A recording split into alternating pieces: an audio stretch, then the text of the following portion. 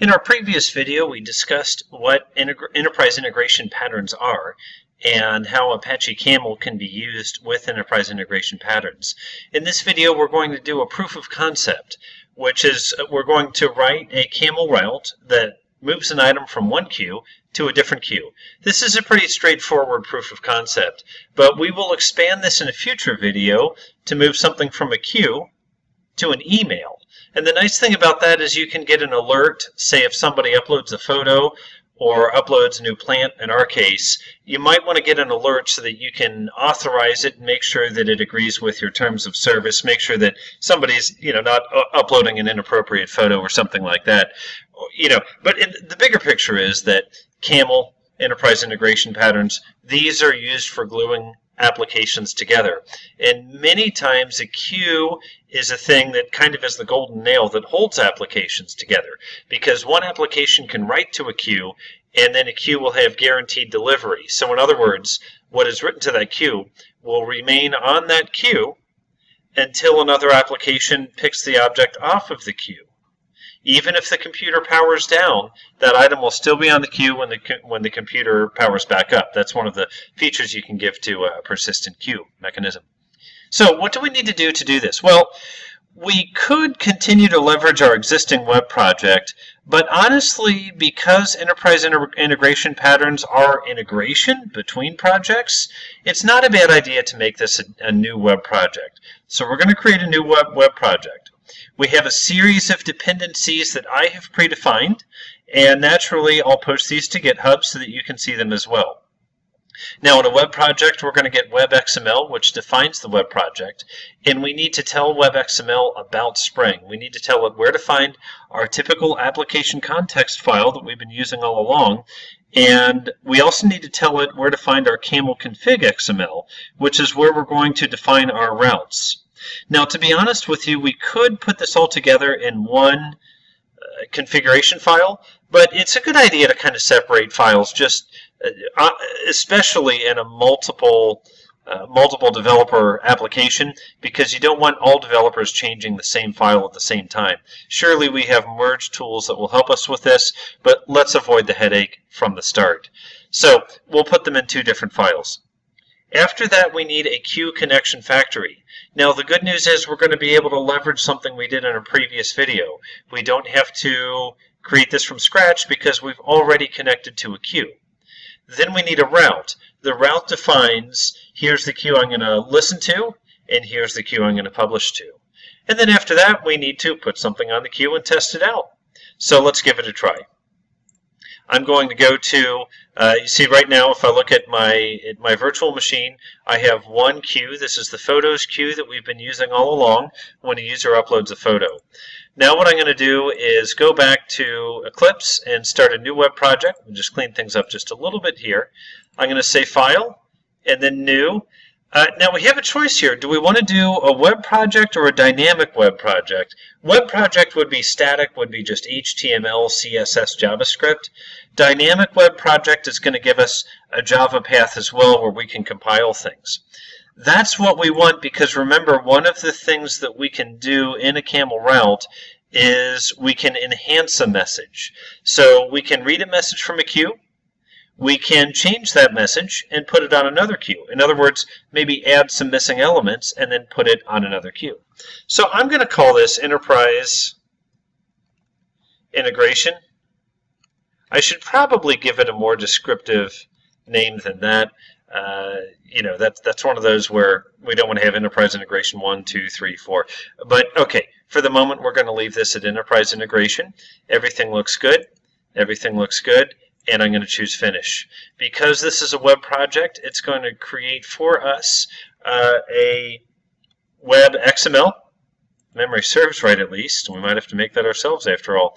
What I'm also going to do is I've started this as a web project, but I want to take advantage of those dependencies that we can get with Maven. The nice thing is then we just paste the dependencies in and then we're good to go. So I'm going to right-click and choose Convert to Maven Project. Again, everything looks good. We have our POM XML. So I'm going to navigate to the POM, and I'm going to go to the, I kind of like the text editor a little bit better. And we see this is basically a native POM. This is as minimal as you can get. So I'm going to add dependencies, plural. And this section is where I'm going to put my dependencies. Now, I'll be honest with you, in preparing for this video, I went through a long process to determine all of the dependencies. The documentation on Apache's site is great, but nonetheless, for your specific implementation, which for us is a Q2Q implementation, there might be other dependencies that you need. So I went through a long process of figuring out all of these dependencies, and instead of going through them one at a time, I will just make them available on GitHub. So I save, Control M. We'll give it a moment, and then we'll update our Maven project. And update project, which is going to make sure that we have all these dependencies. And we'll let that go for a moment. Now I realized when I created this project, I went a little fast and I did not tick a box that said generate the web XML, which is why I do not have a web XML. If you're doing this by watching the video, I recommend just tick that box. That'll save you a bit of time. What I'm going to do though is, it's okay for me because I already have another web XML that I can borrow. So I'm going to go ahead and borrow that web XML. I'm just going to copy. And I'll show you the differences that I needed to do to make this work. So WebINF, I'm going to right click and choose paste. And okay, that's fine. And now let's collapse a little bit. We'll clean up, let this go. And now we have essentially a basic web XML. So I will save. Now I need to tell, remember one of our steps was we have to tell web XML about Spring. So we've done step 1, step 2. Now we're going to go on step 3. We're going to tell it about application context XML and Camel config XML. So how do we do that? Well, we need a couple things, which I've conveniently put over here in Notepad. This listener class, this essentially says, hi, I'm Spring enabled. Now this is just a little bit different from how we enabled Spring earlier when we were doing a JSF project, because in that case we wired Spring into JSF. In this case we're not going to use JSF. This is what we're going to call a headless application.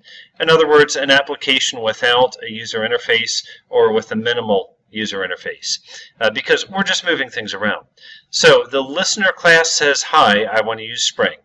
The next thing I need is a context param, and that says, here's the location of my Spring files. Now, to be honest with you, I tell you what, I'm just going to cut this down to application context. We'll do this a slightly different way.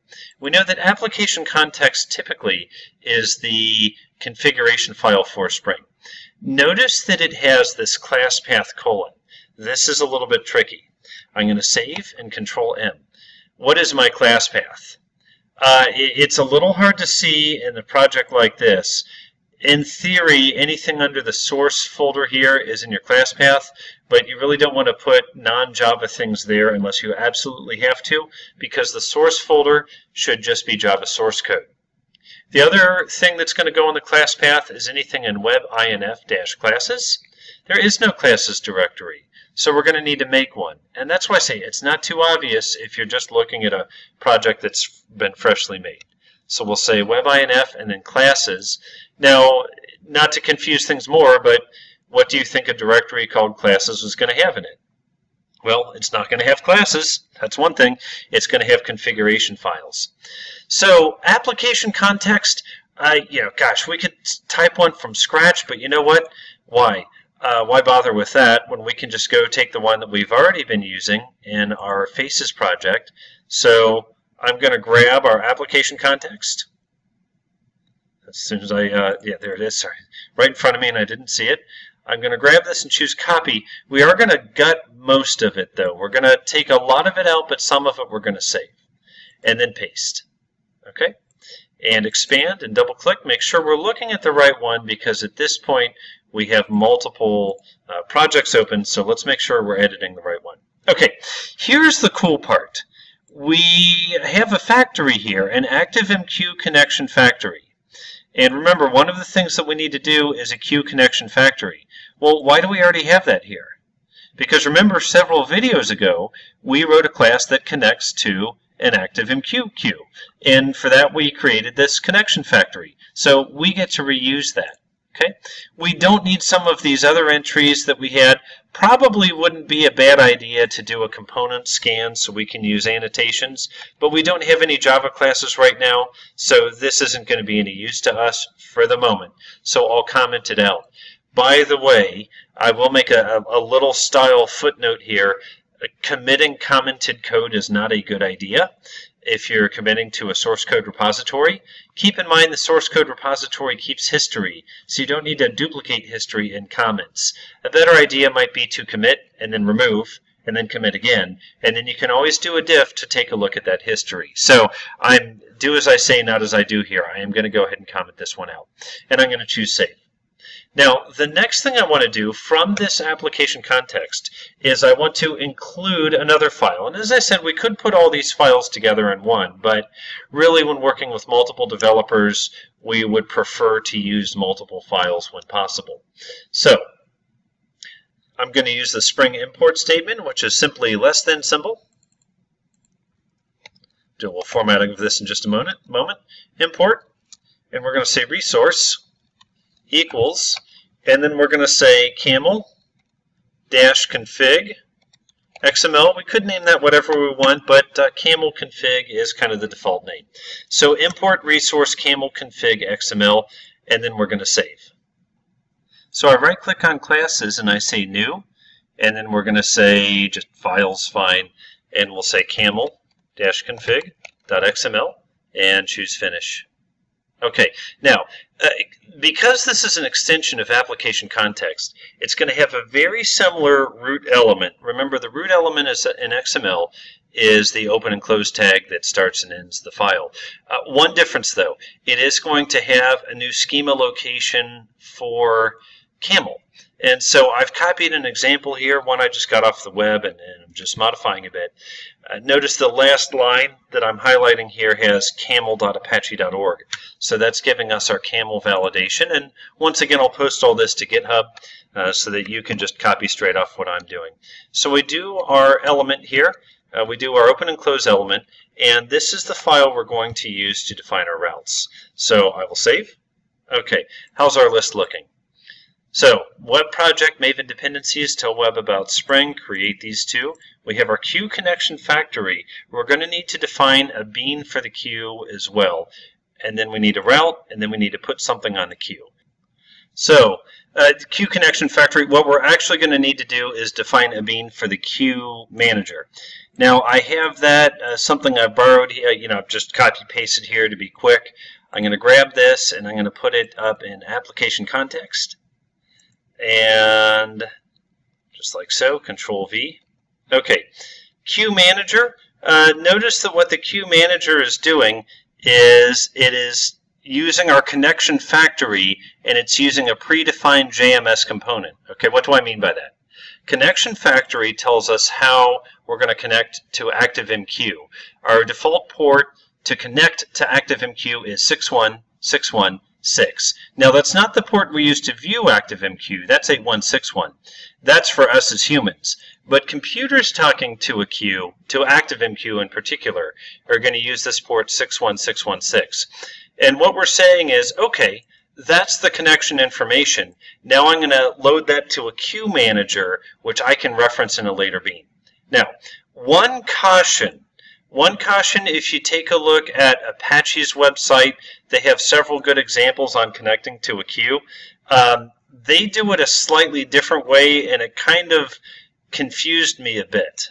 What they do is they use this transport connector. Now, I tried that, and I kept getting address and use JVM bind. The reason is this is trying to basically start ActiveMQ within the application, but we have ActiveMQ running as a separate program. So if you're getting that JVM bind, maybe you're using their template, which again is great.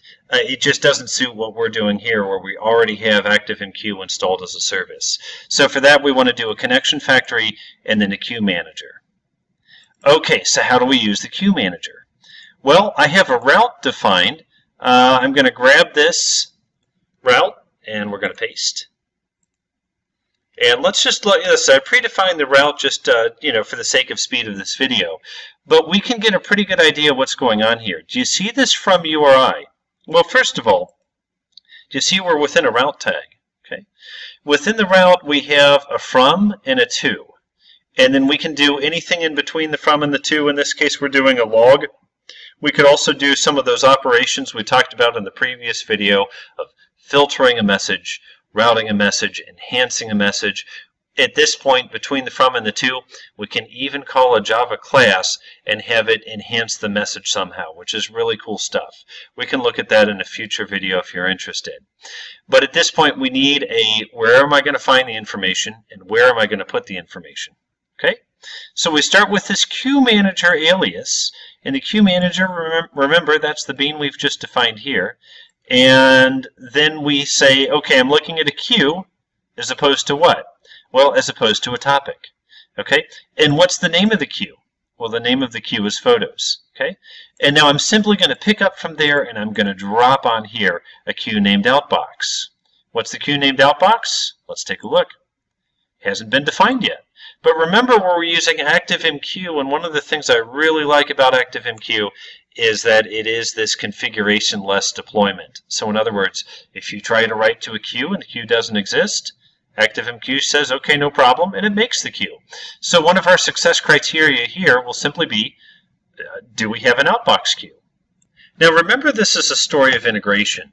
And something's going to have to put a message on the queue in the first place. So I already have the Plant Places app running, the one that we've developed already. And what I'm simply going to do is I'm going to add our new web application that we've made to the same server. Doesn't have to be on the same server, to be honest with you. It doesn't even have to be on the same machine, because a queue, if set up properly, a queue can be on a different machine. And once again, we're talking about integration. Some of our software might be in the cloud, for lack of a better word. Some might be on a server. Some might be on a mobile phone. So these don't have to be on the same machine. Not to mention, they don't have to be in the same web service, but we'll go ahead and deploy these together, and then we'll take a look. Now the application's running, let's try it out. I'm going to launch our Plant Places application.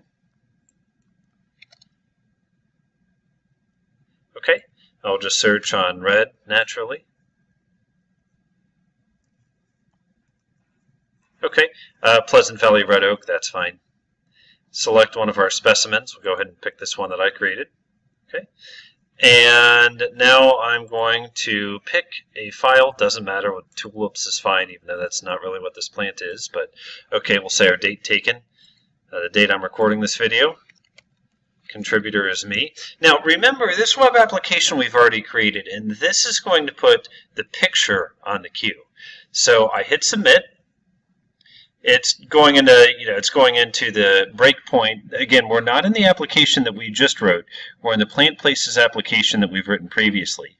Now, if you take a look at this jmsbean.submit, that's what put it on the queue, and we see we did not get an exception thrown, so things are looking pretty good. A few other things are running now, like doing the thumbnail, things like that. Let me go ahead and press play. Now, we see it's also inserted into Hibernate. Again, that's all things we made before. Now time for the success criteria. Let's see how we're looking. I'm going to go back to ActiveMQ. I'm going to hit refresh and take a look. We have success. It has created the queue called outbox, and take a look what's on it.